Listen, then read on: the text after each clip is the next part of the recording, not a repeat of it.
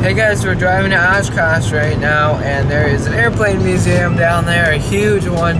We're going to check out the Eaa Air Venture Museum. They have a giant air show there throughout the year. They bring in like 2,000 planes, but we're not going during the air show time.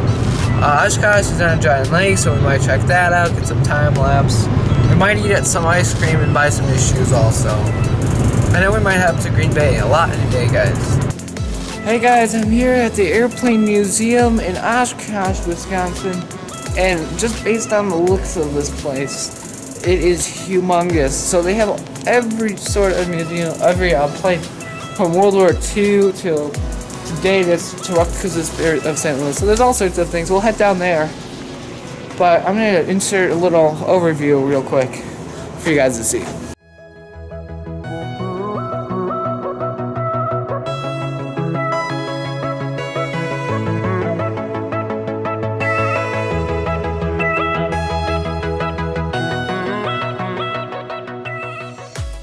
Spaceship One. You know, if you've got a pencil or a pen or a camera or something that's not tied down, it's going to be floating around. And it was a lot of fun for me because I wanted to be able to show my friends and family.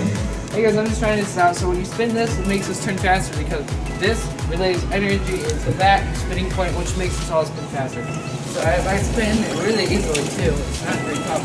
You can see G-force goes up because as you're being pushed against something, the G-force increases. So yeah, 50, about 5,000 pounds of force against you at 33 miles an hour. So if there were 60, you have 10,000 pounds of force. Just a little bit of science. So guys, if you zoom in on this, what this is it's a super magnet. Each one of these little ball things is a magnet. It cleans together to form a bigger magnet. So I'm gonna bring this down so that'll be stronger. As you can see, it's coming up toward enough. If I spin this, it goes up. And you can see that it is indeed expanding and compressing. Guys, these are World War designated aircraft. These were used during World War. And these are the nose, like the nose pieces that they have.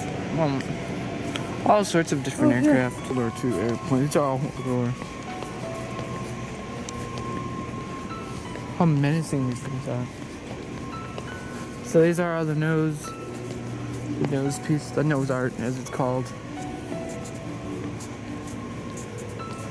Some more intricate than others. So it's a water plane.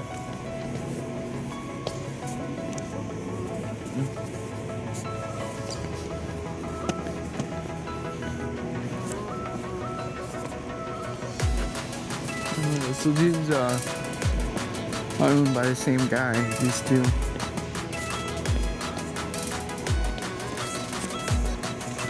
That's a pretty interesting guy.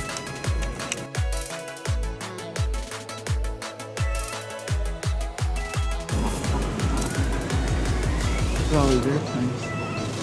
There's so many of them. And these are real propellers. They're not fake. These wings.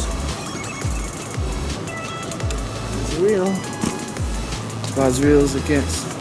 Alright guys, so we're here at the Nike store, which is across the street from that museum over there where we just were.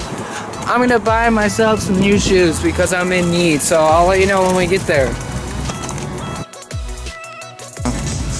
Alright guys, I'm here at the Nike store in Oshkosh, Wisconsin.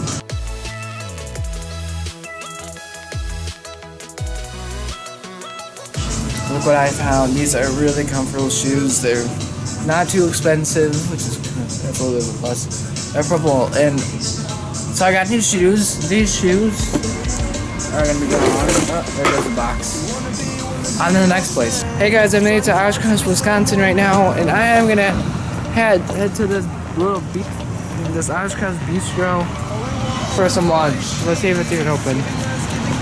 I grabbed a bite to eat and my burger came. Look at that. I'm not a critic or anything, and I never will be, but I will be honest, my lunch was terrible. That burger was absolutely deplorable. It was one of the worst burgers I've had in a really long time, and I've had burgers almost every day. It was just tasteless, like, just utterly tasteless. I'll see you guys in Green Bay, because that's where I'm headed.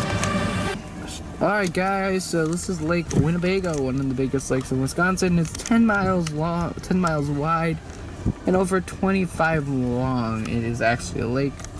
Not an ocean, not a river, but a lake. Alright guys, look at that. That is on an overhang of an expressway.